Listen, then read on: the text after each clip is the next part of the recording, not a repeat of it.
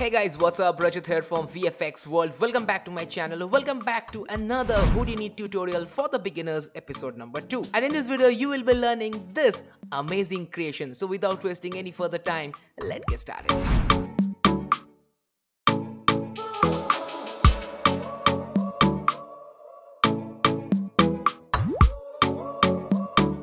So guys, right now we are in Houdini FX version 18.0.597, and before starting anything we have to set up our projects from file, new and all the basic stuffs which I already have shown on my last video. If you missed that, you can go and click on the I button here and you can enjoy. And also if you are new in this channel, then don't forget to subscribe, like, comments and share, and also press the bell notification button because we will be coming up with more amazing content. Okay, so let's start with the main tutorial part. So first of all, here you have to take a geo. So just press tab and take a geo, just call geometry, and then just press click and it will come like this. Now you can renaming it. I just left it like this. So just double click here, it will go inside. Now press tab and we have taking a sphere here, just click and drag it so it will come like this. It's a basic sphere. Now here from the primitive type, let's change it to primitive from polygon soap. So now it will create like this, like geo mesh, and after that we have to increase the divisions here. Just increase the frequency value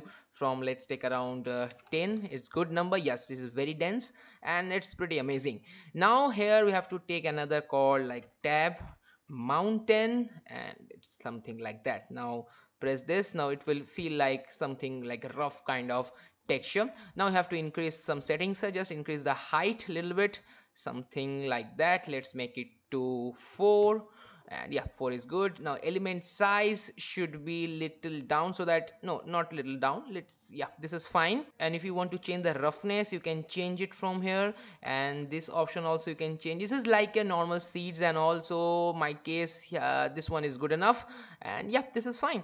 Okay, so now let's take another node called scatter. Just tab and then scatter and then click it here, and it will see like this. Now you have to change some settings here. So first of all, go down, and now the relax rotation, let's take around 3, and then the maximum relax radius take around 25, and the scale radius a little down and something like that. Now you have to play with all the settings. Okay, so now you have to select all this and then Control C and Control V, because we are just copying and pasting it here.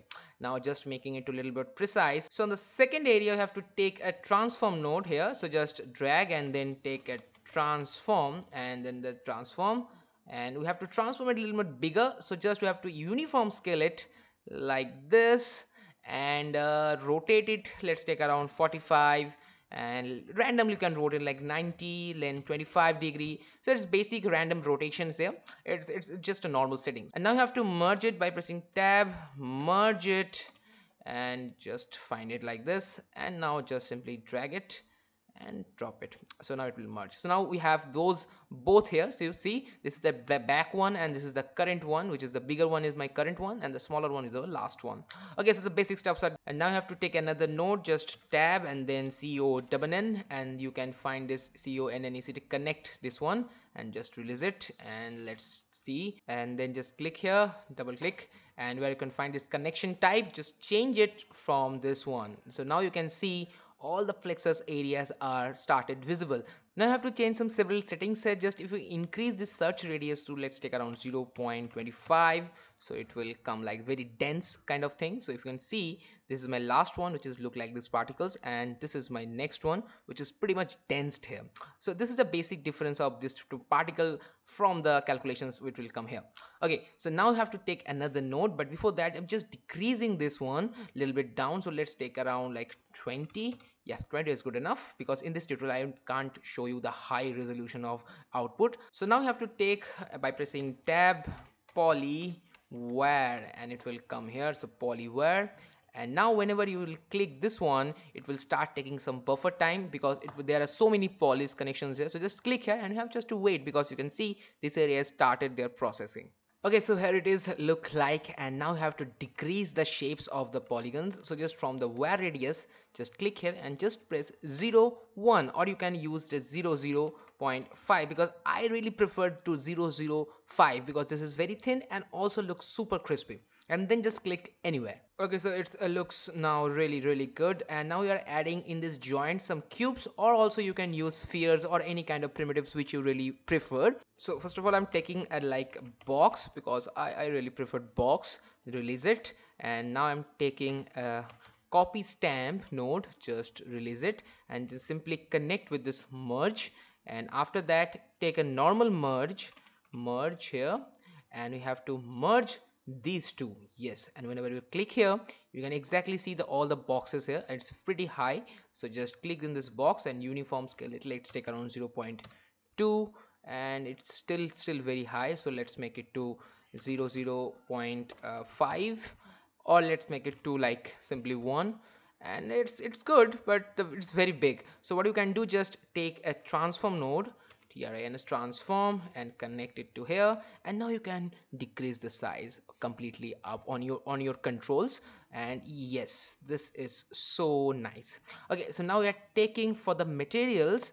I'm taking here, just tab and then type just like materials, and you can find this material here. Just click here and just release it here. So now this will be on the box's custom texture material node.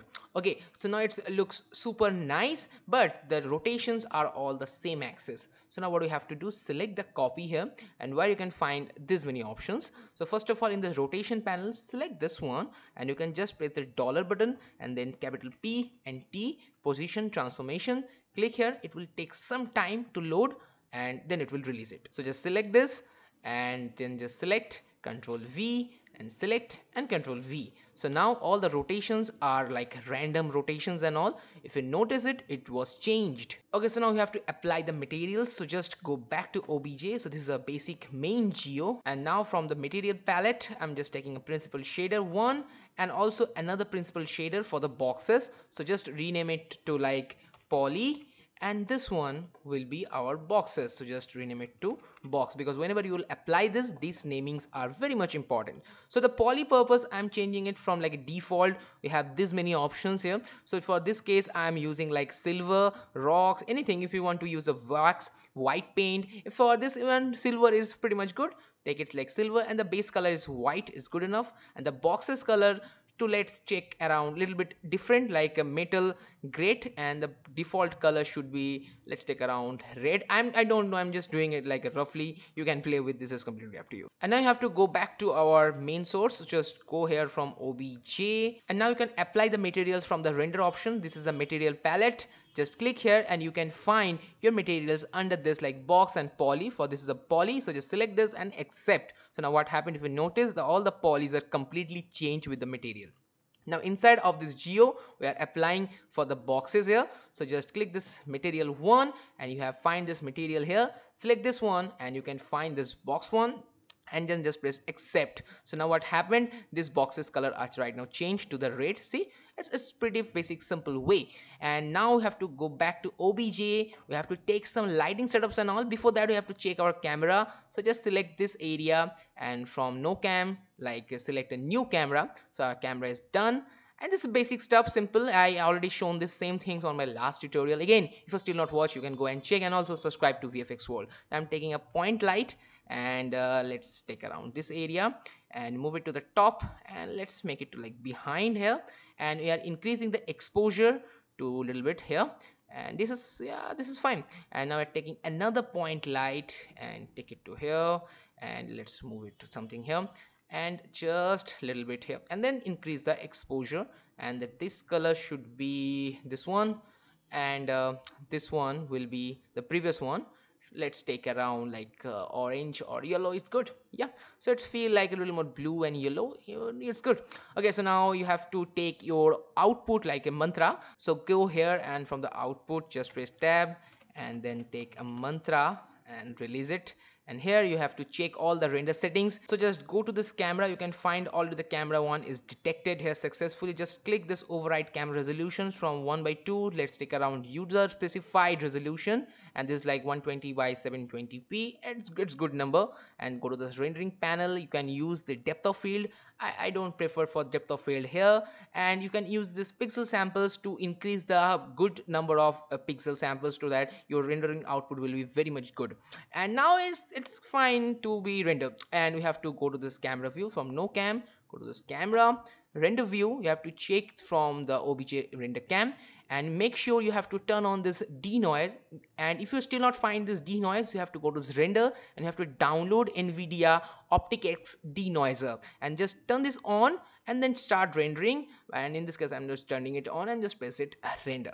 So guys, I hope you really enjoyed this amazing short simple tutorial from Houdini for the beginner purpose episode number 2. And if you really love this video, then don't forget to subscribe, like, comments and share, and also follow us on our social media handles like Facebook, Instagram, LinkedIn and Twitter, because I updated all the process of tutorials before on my social media handles. So guys, see you in my next video with some amazing content. Till then, have fun, stay healthy, keep rocking, keep watching VFX World.